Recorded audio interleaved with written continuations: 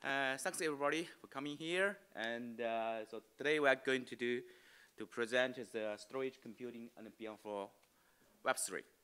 And so as everybody knows that, or some people don't know yet, first one is part of FilSwan Orbit Ambassador Project.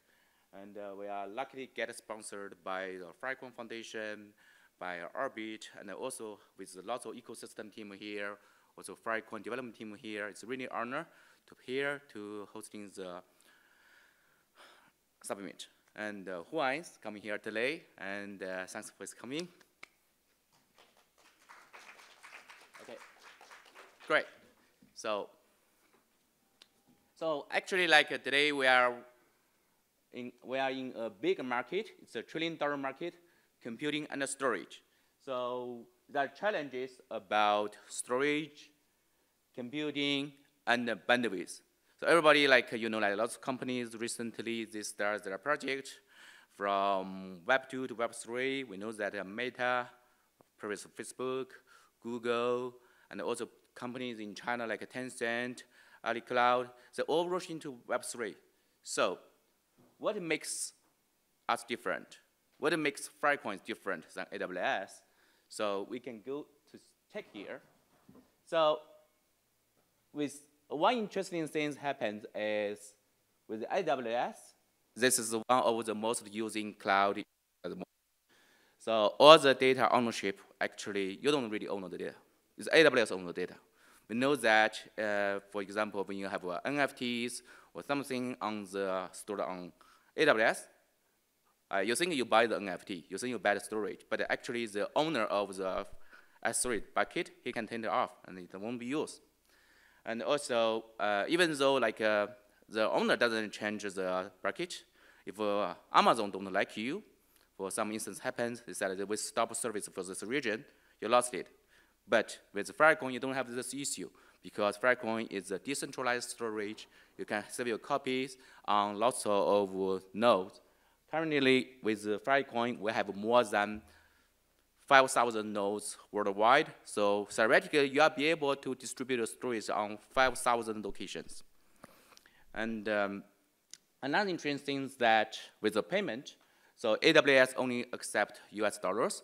So which means that any places that doesn't support US dollars or US credit card or US payment unions like Swift, you're not be able to use AWS service anymore. But with FilSwan, you don't have this issue.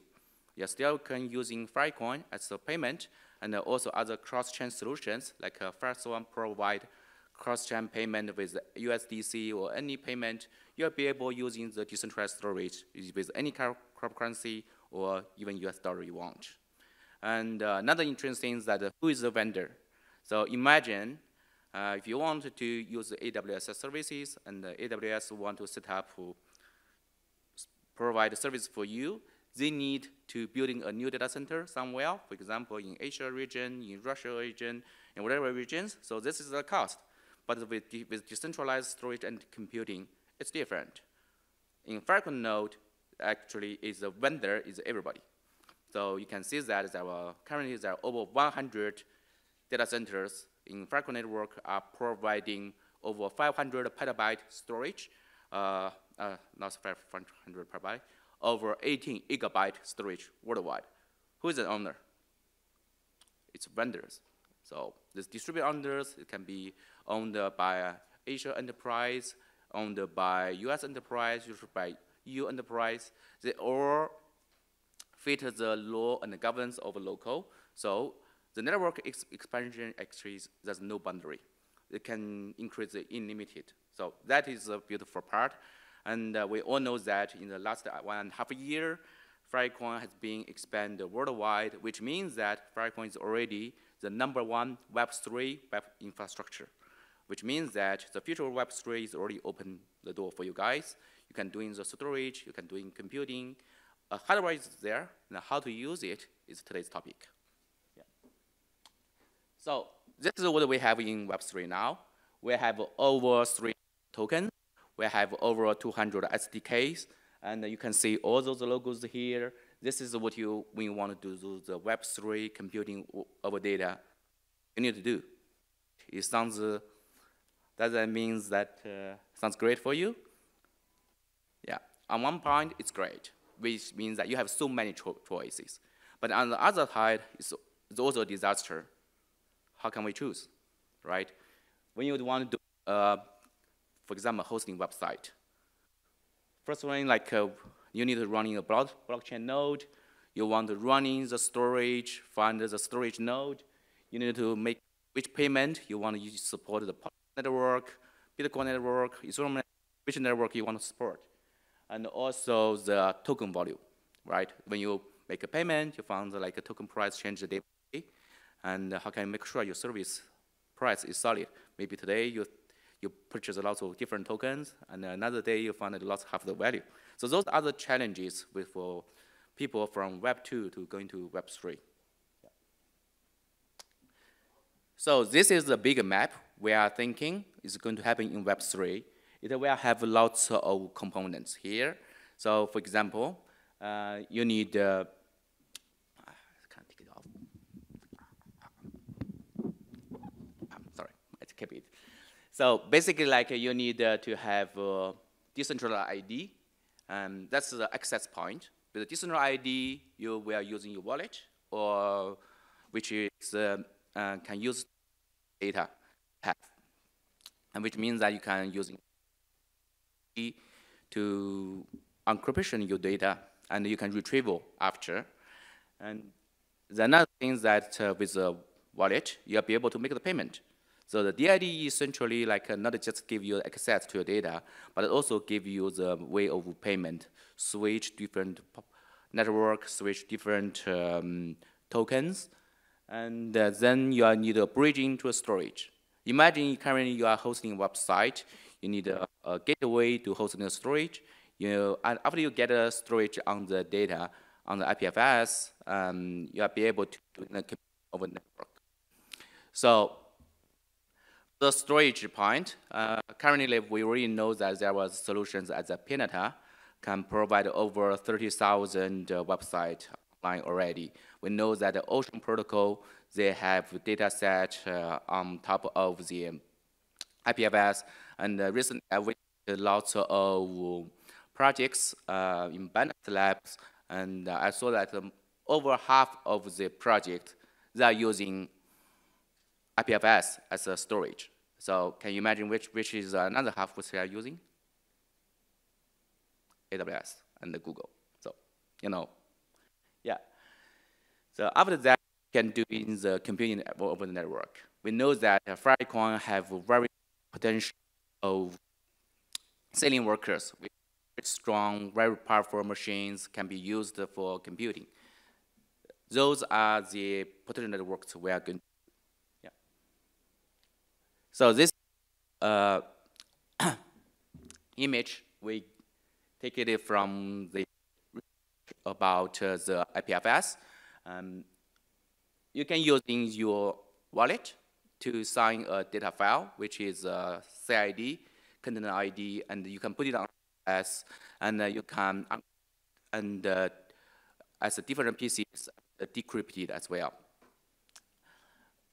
After you can retrieve the container hash from the IPFS node, you have to do something like computing and over the smart contract.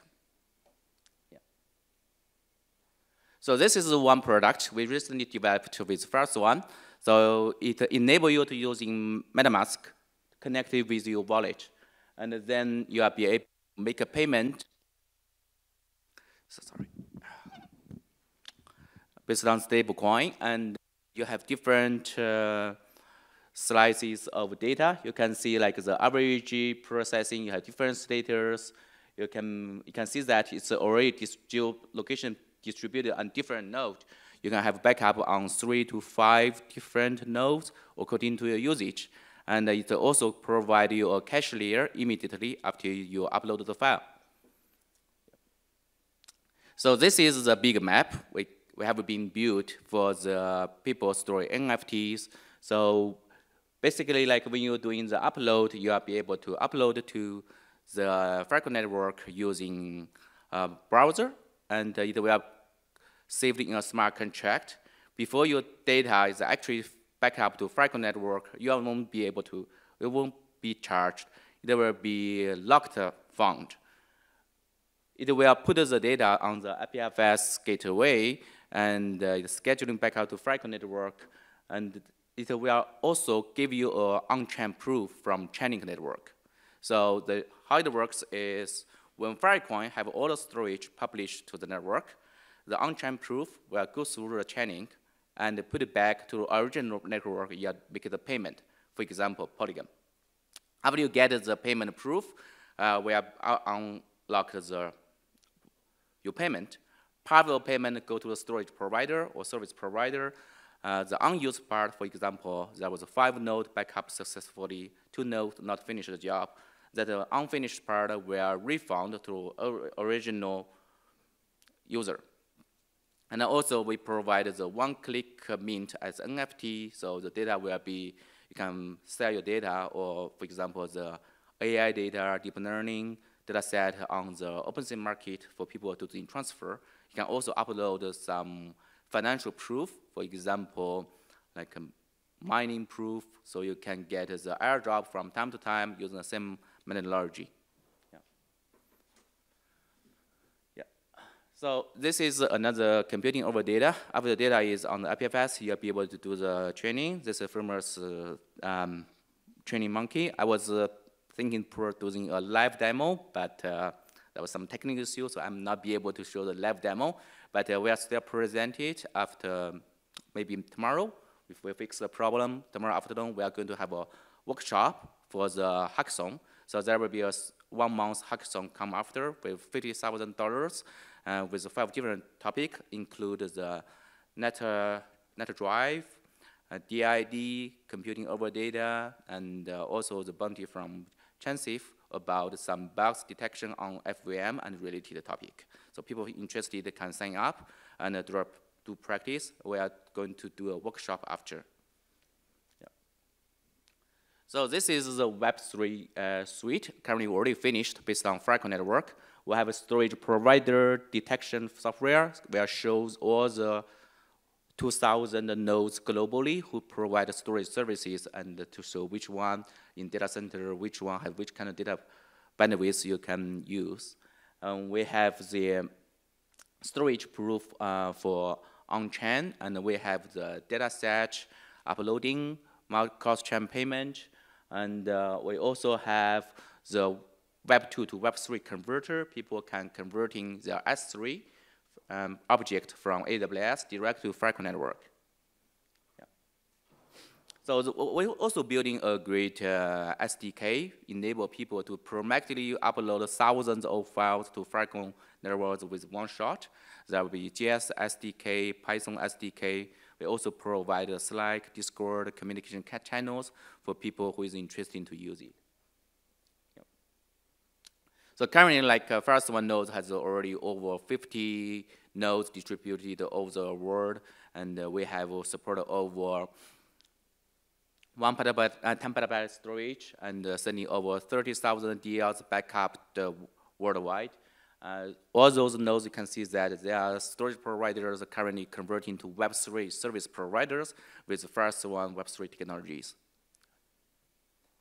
Yeah, so this is our development schedule. We're going to launching the token payment on the mainnet in the coming months. You'll be able to using the USDC for payment on FilSwan storage and other computing solutions. So you'll be able to doing the computing over network in the coming months. And also thanks to the sponsors and the partners from Binance Lab, Pro Lab, FilSwan Foundations, FBG Capital, Web3 Capital, Orange Storage, and for people to make it happen today.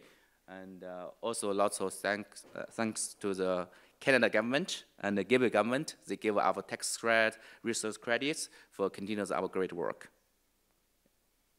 This is today's event schedule. We have different sessions, and especially in the afternoon, we have Huan, Binance Labs, and Channing to do presentations about how the Web3 network continue growing, and there are also incubation sessions after.